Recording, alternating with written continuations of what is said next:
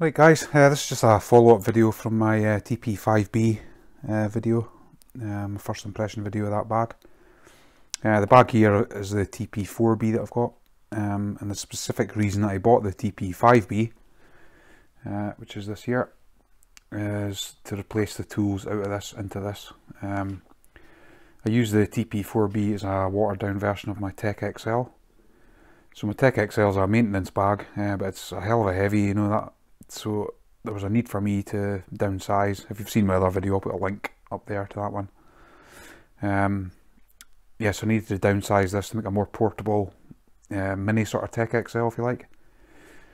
So what I've been using this for is the small type jobs, you know, where you have to run into a property, do a job that takes half an hour or whatever, and you don't need the full, you know, bundle of tools.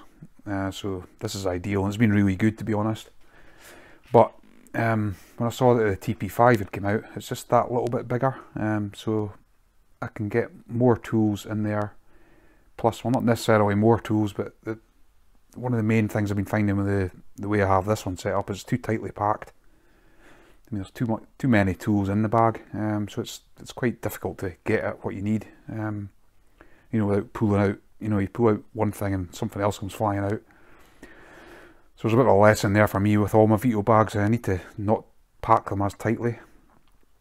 So I'm kind of hoping when I load the TP5 out with this, that there will be more sort of room.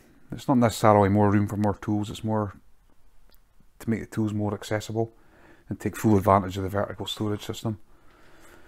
So that's what I'm hoping anyway. So I'm going to set this up.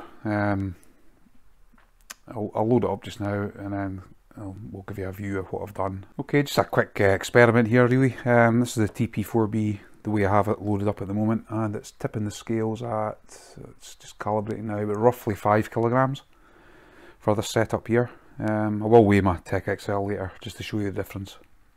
So I'm expecting the TP5 to be around about the 5 or 6 kilograms, we'll see. Which is fine, you know, for transporting about. Right guys, that's my TP5B loaded out the way I want it.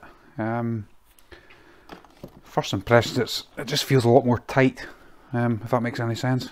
There's not so much rattling about. I actually like the way the loop holds my Milwaukee impact. It's quite tight there. The other good thing for me is this level. Last one I had it on a sort of clip here, and it was sort of walloping about, and it wasn't very, you know, you had to actually take it off the clip, you know, to use it. But this Stabila level, I think I'll get a new one. This one's seen better days, but it actually fits perfectly into this pocket. That's ideal. What I like about it now is all these tools are easily accessible. I mean, I can take these out without disrupting any other tools. You know, my last bag was to anything you took out, even the knife, you know, screwdrivers, other things would tend to catch. It's so tightly packed and pull out, you know, just... Yeah, so now one of the main things for me is the way I've set it up. Everything's really accessible now. It was before, to be honest, but it was just very tight, you know, you pulled something out and it was disrupting all the other tools. But now, you know, if I need my pliers, just pull them out. Side cutters, you know, any of these, just pull them out without disrupting anything else. I had them set up the opposite way around the last time, and it was just causing problems. So that's the initial thing. As I said, the two things I like, well, this tape loop's good for a start. That's a lot better for me. Shows you how quick it is to get the tape off, you know. Compared to faffing about with the loop, you know, trying to unclip it and everything, but that's a definite improvement for me. Impact driver securely held. I wasn't sure, but these Velcro loops, I've actually cut mine down. Actually, it was probably about this long, but I cut it down so you can get a tighter grip on the impact driver. The only thing you have to remember to do is lock off the trigger with impact, or it'll be, you know, going off all the time if it gets caught in the loop. The other thing, this level, Stabila level, fits really nicely in here. Before I had a DeWalt level that was on a clip here, and it was just sort of, you know, flapping about. It wasn't ideal at all. Yeah, so that's good. Tape loop's good. I'm pleased with the way this stabilo level fits in there. I'm pleased with how easy everything comes out, you know, without disturbing anything else. Even the torch.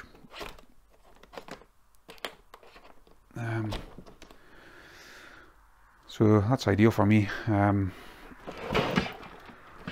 The other loop on this side is pretty much useless for me. I couldn't think of anything to put in it, to be honest, so I've just put my scissors on the side.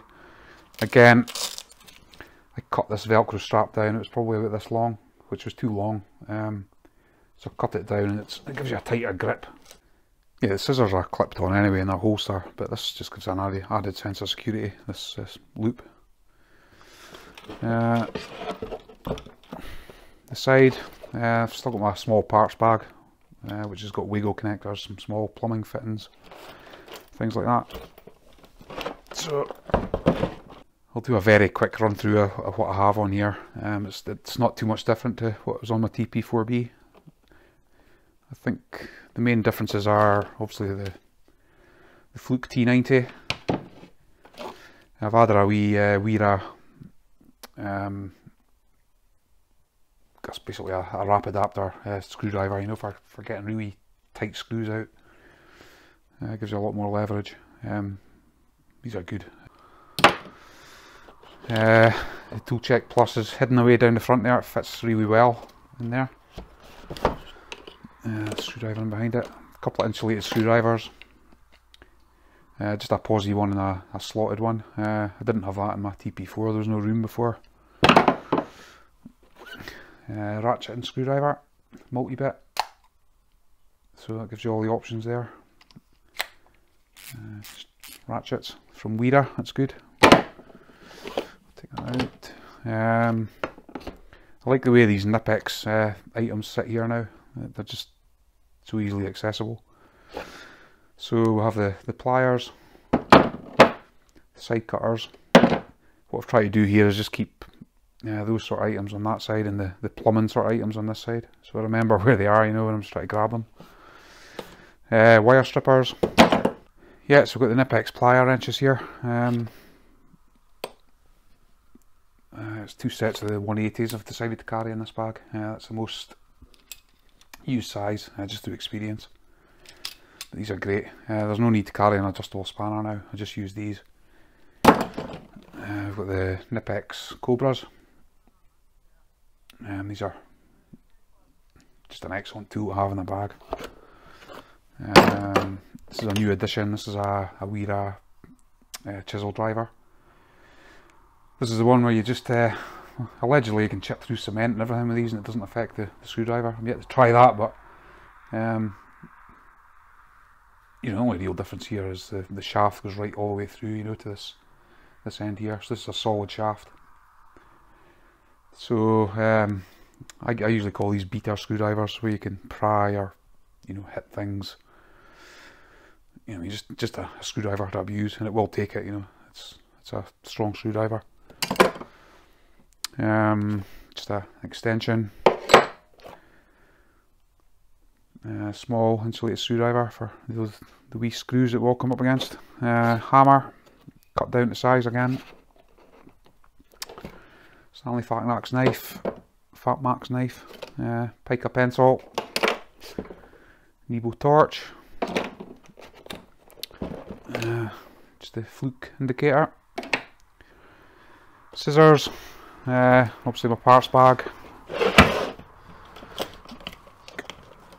the Hansen stud finder,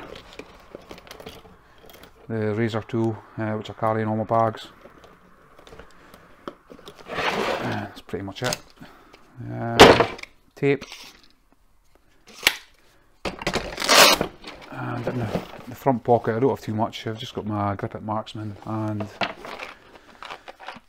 these drills are really important to me. I use them all the time. These are the drills that, you know, fit an impact driver. So with this bag and impact driver on the side, it's effectively drill anything as well. They're multi-material drills, so, you know, drill through wood, metal, ceramic, anything like that. So they're ideal.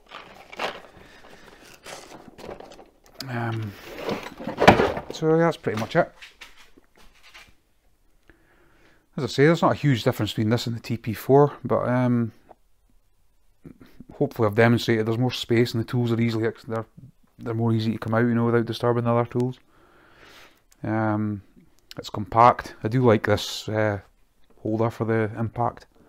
I like the fact that the level fits in here. Again, the new tape loop. Perfect for me. So this will now become my watered down Tech XL. There. So this will be the maintenance pair, if you like. So Tech XL for the bigger jobs, the TP5B for the smaller ones. Yeah, there's actually a great deal on it at the moment, where you buy any tier 1 bag from Veto. So that would be tier 1's classed as, you know, the bigger sort of bags, so the XL, LC, OTMC, those type of bags. If you buy one of those, you now get a free TP5B. So there's never been a better time to buy a Veto bag. Pains me to say it, but I've actually bought another Tech LC. I bought it yesterday. So there'll be another TP5B coming and another Tech LC. So that'll bring my total up to about 8 or 9 Veto bags. So I'll have 2 LCs, but the LCs in my opinion are fantastic bags, and so are these. So I couldn't resist a new LC and a new free TP5B with it. So I dare say I'll do another video on what I'm going to use that one for. Anyway guys, I'll load this back up and then I'll put it on the scales and we'll weigh it, see what the difference is, and then we'll wrap it up. Right guys, I've got this on the scales, and it is topping out at 6.4 kilos roughly, 6.3, 6.4, so 6.5 kilos. I mean, that's me picking up my left hand, no problem at all. Right guys, just weighed my Tech XL. I had to use bigger scales, but it was just over 18 kilos. So you can see the need for having a small mobile bag. This was, what did I say, 6.5 kilos, so effectively a third of the weight of this when it's fully loaded. So again, that's perfect. This one I may need to look at getting the weight down on it. It is such a good bag though when you're on bigger jobs. The Tech XL is great, you know. It's comfortable to know, you know, it's comforting to know that you've got most of the tools that you need on hand for any situation. But if you enjoyed this video, please give it a like. Please subscribe my channel, that would be much appreciated. Where I've got lots more Veto type videos. Anyway, thanks again. Hopefully we'll see you in the next one guys. Cheers.